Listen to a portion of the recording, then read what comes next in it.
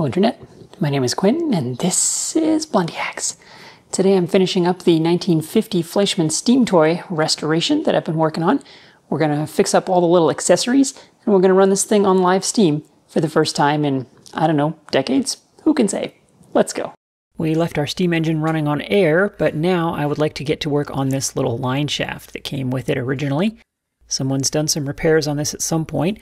There would have been a couple of stands that hold the ends of this shaft, and someone has replaced them with these bent wire contraptions, which honestly were kind of working okay, so kudos to the quick and dirty field repair there.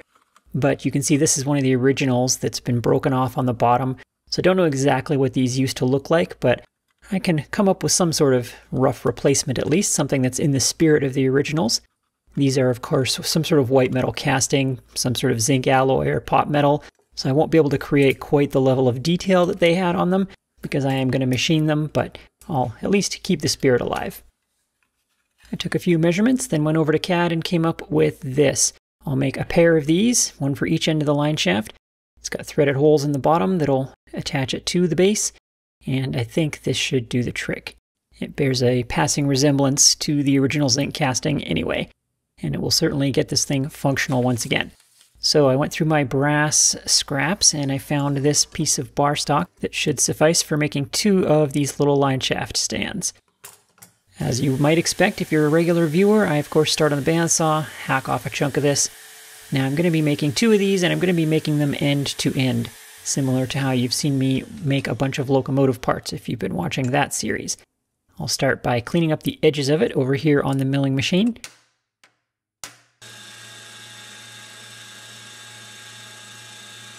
Conveniently, that piece of bar that I started with is already the correct nominal thickness for the widest part of the parts, which is the base. The base is a little bit wider, and then the upper stand part, I decided I'll make it a little bit thinner because I think it'll just look a little bit nicer. I want to make it look kind of like a casting.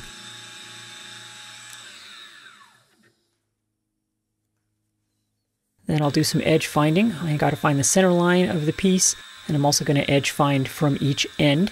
Similar to how you've seen me do before, I'm using my absolute scale on the DRO for a 0 on one edge and the incremental scale for a 0 on the other edge, and that gives me a reference for each of the two parts.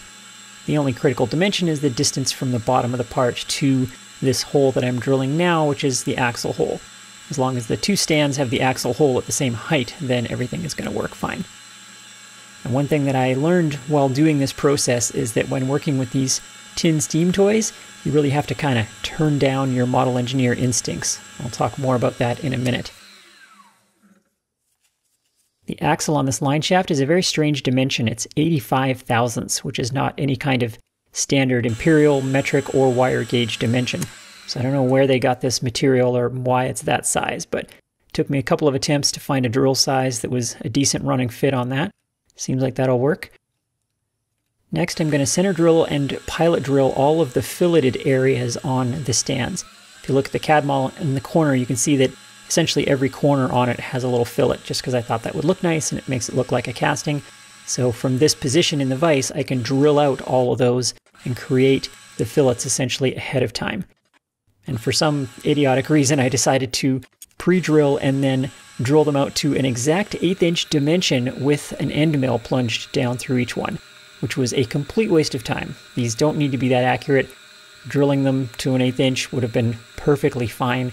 I don't know why I did this, except that, like I said, model engineer instincts were high on this, and I learned as I went along that you gotta dial it back with these toys. With the fillets all bored out now, I can connect the dots on a couple of them to form the inner surfaces. There's kind of a triangle cut out in the middle of each of these stands, so I'm going to rough that in by milling out a T-shape in the center of that triangle. This is a 1/4 inch depth of cut, full width on an 1/8 inch end mill in brass, so I'm pretty much at the limit of rigidity on this milling machine. I'm feeding very gently and carefully to keep it from chattering, but I am getting away with this.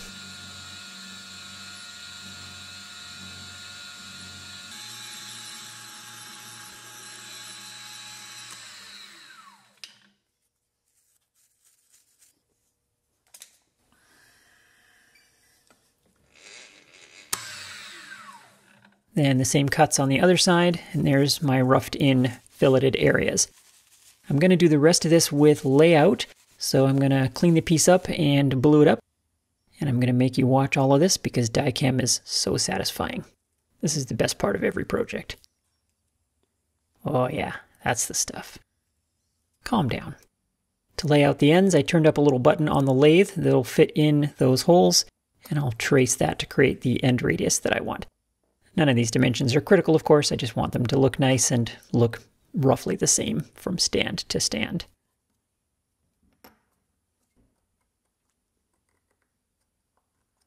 Then I connected all of the tangents of these various filleted and rounded areas, and that gives me the outer and inner surfaces that we need to create for the final parts. For all of these angled and rounded areas, a person could set up a bunch of complicated rotary table situations, but I'm actually going to do it quite a bit simpler than that for these parts. I'm simply going to rough in the shape on the bandsaw, and I'm going to do the rest of this with filing.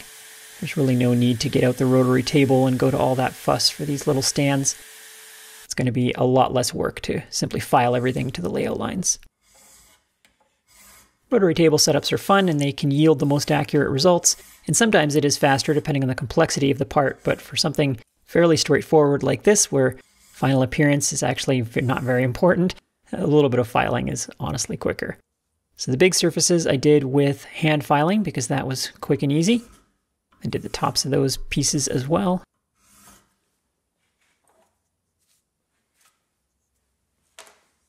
For those inside triangular areas, however, that is a perfect job for the die filer. I have this kind of knife edge shaped file for my die filer, and this will be just the ticket for getting into the tight interiors of these stands to file those triangular areas out to the layout lines. Based on my comments over the years, I think people misunderstand the niche that this particular die filer fills. It's a very small machine and the files are all small and very fine-toothed. So it's really not a bulk material removal machine. It's really more like a power needle filer. It's for getting into tight spaces and fine-tuning surfaces, getting up close to layout lines with really good control, that kind of thing, while saving your fingers, essentially. So if I had tried to file the bigger outer surfaces of this with the die filer, I'd have been there all day. The big, coarse hand files were actually faster for that than this machine. Now maybe I could do some more serious material removal if I had coarse files for this machine, but I don't, so this is how I use it. But that turned out great. That was the perfect machine for that job.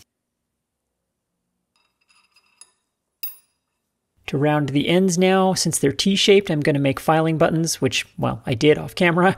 And I'm going to do it this way instead of using my end rounding fixture on my belt sander, which you've seen lots of. That's a really great tool.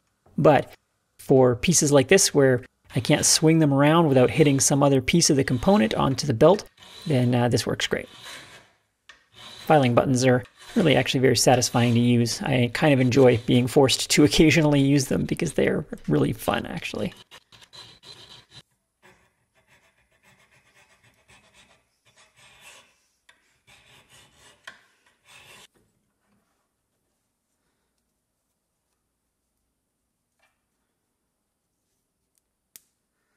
Not only are they fun, but with a little bit of care and practice, they yield excellent results.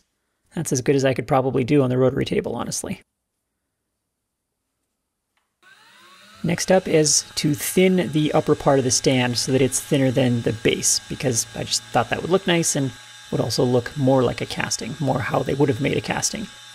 I thinned out each side using this setup here. I had to place some musical clamps.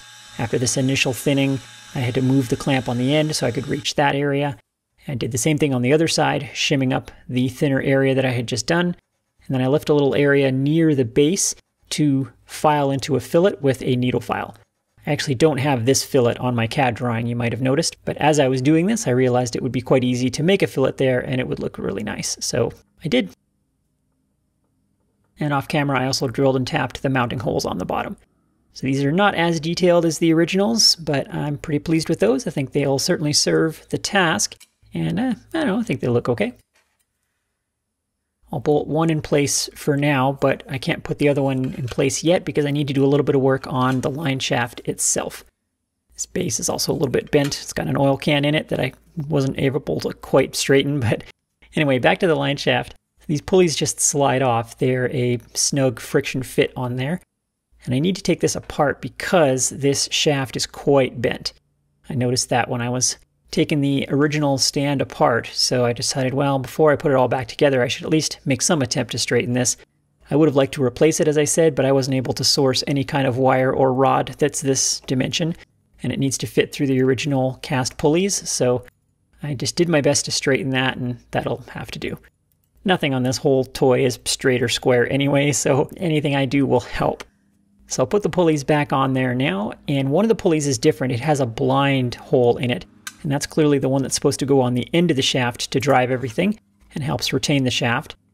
And this one is quite bent. The hub in the center of this casting is actually bent.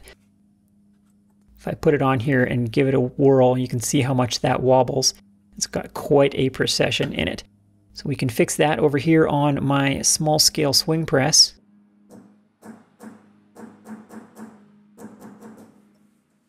Didn't take much. These zinc or pot metal or whatever castings they are very, very soft. Wasn't too difficult to straighten that out. Again, not perfect, but certainly sufficient. With everything assembled, the drag on the line shaft I decided is too high. It needs to be very free spinning because these little toy engines don't have much power. So I opened them up a little bit with a hand drill, and now that spins very freely. Because the base and the shaft are both warped, there needs to be lots of extra tolerance in everything. And that's true of everything on this machine. As I said, you gotta turn off your model engineer instincts. These inexpensively manufactured toys essentially depend on extremely loose tolerances on everything. That's how they work. So you gotta keep that in mind and don't try to build everything to too fine a standard or things just aren't gonna work.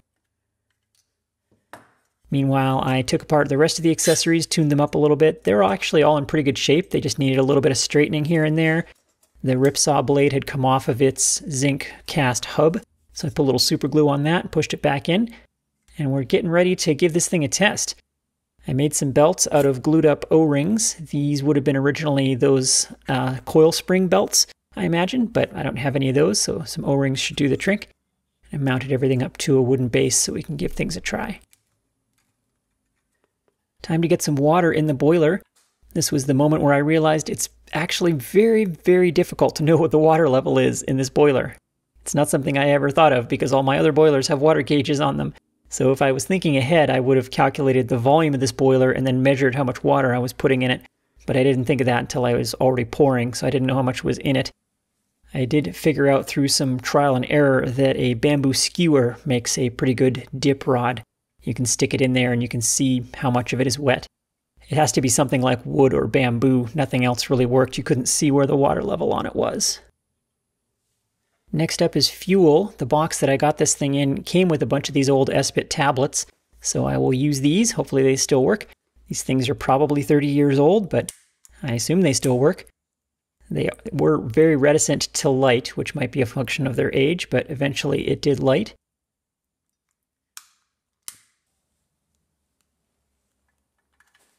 Well, there she goes. It's steaming. It's making little noises just like it should. After 3 or 4 minutes, it was starting to sound like there might be some real steam in there. You can see the engine wants to go. It's trying. A little bit more. A little more steam. Oh, there it's go. There it goes. Almost. A little more. There it goes. It is running barely. There is really not a lot of pressure being built in that boiler right now. The engine is running, but just barely, and there's no load on it.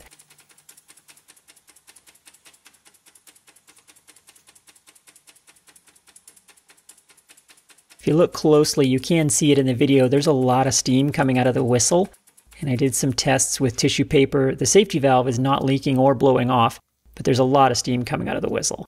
So I was hoping that whistle was reasonably well sealed. In my tests with air, it seemed to hold 9 psi, but you know, steam changes everything.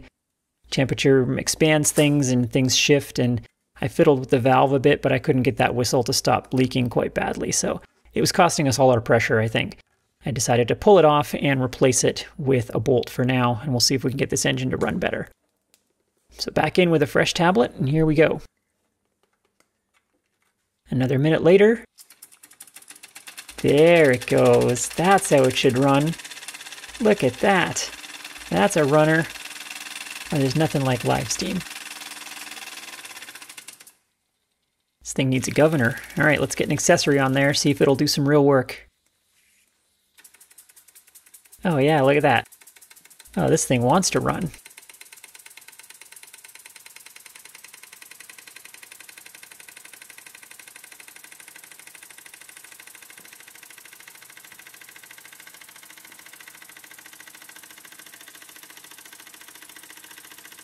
Actually, this is a good opportunity to sharpen up my new bamboo tungsten rods. These are a special tungsten designed for TIG welding wood. I haven't tried them yet, but I'll put a little grind on them to give that a whirl later. This thing's turning out to be useful already in my shop.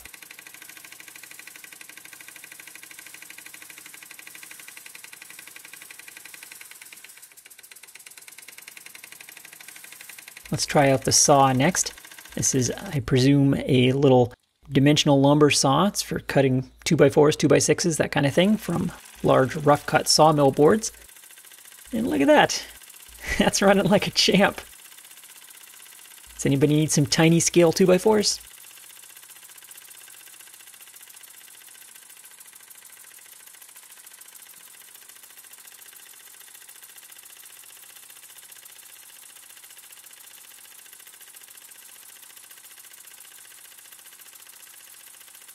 This thing has a line shaft for a reason. It's supposed to be able to run multiple tools at once. So let's see if we can get that to go. I'm skeptical of this because I can tell this thing is approaching the limits of its power. But I brought in the rip saw and it does work, so that's good. Our repairs have been successful on that at least. Let's get both of them hooked up at once. Ooh, yeah, it's really struggling. Does not want to run two of them at once. With a bunch more fiddling, I did get it to go. What I figured out was those Espit tablets do not have a lot of thermal energy in them. I don't know if they're all like that or if these ones are just really old and they've lost some potency or something. But yeah, they just don't make enough heat to make enough power to really run all of these accessories at once. It can just barely run two of them, and only when the tablet is fresh. When the tablet burns down about halfway, it just runs out of power and it can't run two of the accessories anymore. It'll still run one quite well, but two is right at the limit of those tablets for their ability to make energy. It's definitely not going to run three accessories. Earlier in this series, I did a lot of speculating about how these toys were originally supposed to regulate their pressure, whether it was the safety valve or maybe the whistle was designed to leak. A lot of people said it was the port face on the cylinder that's the ultimate pressure release. All of that might be true, but honestly, now seeing this, I think the real answer now is that they just know that these Espit solid fuel tablets really can't build enough pressure to be dangerous. There's no way those tablets could make 60 psi, which would be the danger point on this boiler. So I think that's really what's happening, is there's no real risk from these toys because the heat source just isn't powerful enough.